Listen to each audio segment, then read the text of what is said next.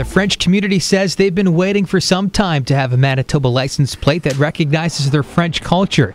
Manitoba Public Insurance, along with the provincial government, released the new bilingual plates Monday morning. A little surprised, like I say, because why didn't they do this 16 years ago, first of all? And now that they've come out with many variations of different plates, it's nice to see them recognize this, but it's a long time coming. Normando added that ever since the government introduced the more colorful Manitoba plates back in 1997, the French community has been lobbying to have the word Bienvenue added. The French communities did have an issue with not having the bilingualism on there, and they were selling stickers that were made available at that time, and people were buying those separately. This isn't the first time Manitoba has changed their plates. They have most recently added firefighter, veterans, Winnipeg Jets, and Winnipeg Blue Bomber variations. Drivers will need to pay $15 to make the switch from their current plate and will have to pay the regular $7 when given the choice between the English and French versions.